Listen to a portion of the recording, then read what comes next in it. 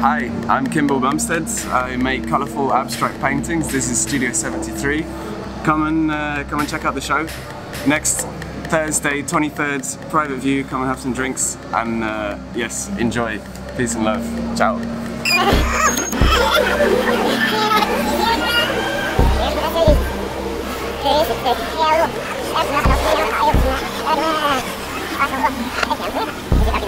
So the artist with the best name ever to be at Studio 73 is with me right now. He's to your left. You know what? I was thinking about just changing it to Kimbal. Okay. You know, getting rid of everything. I've been thinking about this the last few days. I don't know why. Just like making it more simple. I mean, it's complicated, isn't it?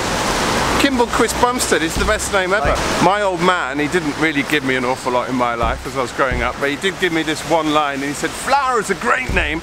People remember." Yeah, Flower. That's true. And I'm thinking, as a 9-year-old, I couldn't do anything with that because I just had to run fast really quickly in the playground.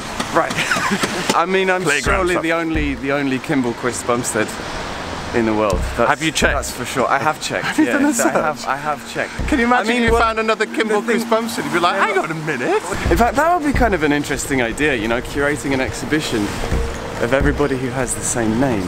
The finest Kimbal corner in the whole of Western Europe. At Studio 73 in Brixton Village. Come and you heard it here Come and first. check it out. Yeah.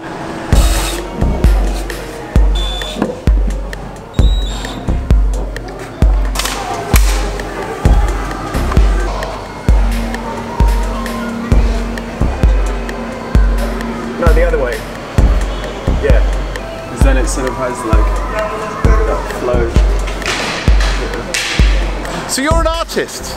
Yeah, I guess so. I do paintings. I used to do performance art, video and various other things. It's all varnish and oil paint. Oh, I see. So I've sort of said wood and then I just keep on building lots and lots of layers of varnish mixed with oil paint. Oh, yeah, we'll just, yeah, have a look.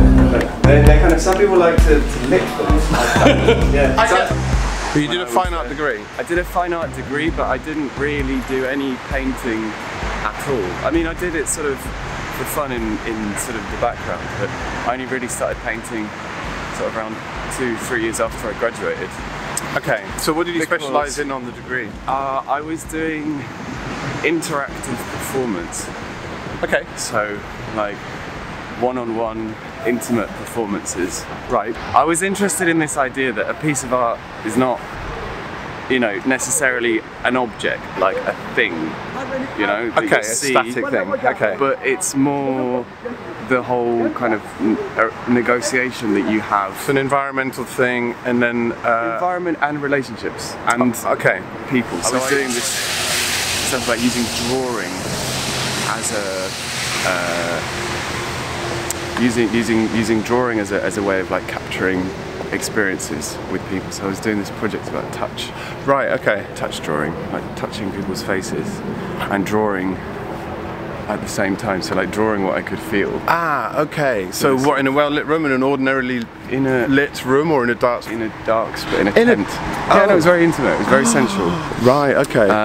And it was very, I like kind of that. About how the drawing would capture the sort of the intimacy or the sort of the specialness of the Wow, I like the idea of that. That's a great idea. And I really like that idea that you make a drawing in the dark or with blindfold,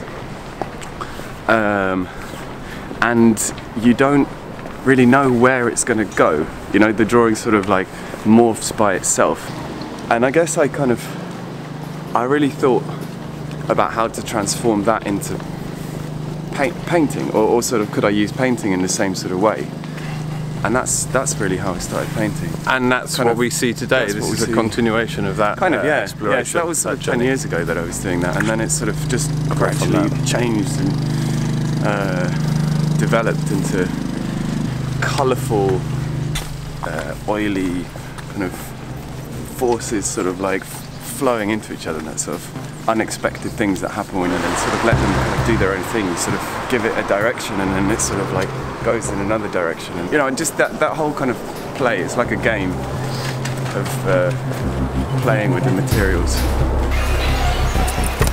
So we're in Ali's shop next to Studio 73. Happy New Year, everybody.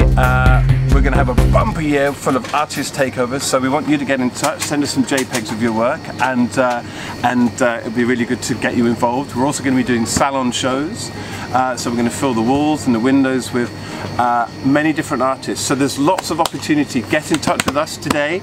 Info@studio73art.com. Happy New Year!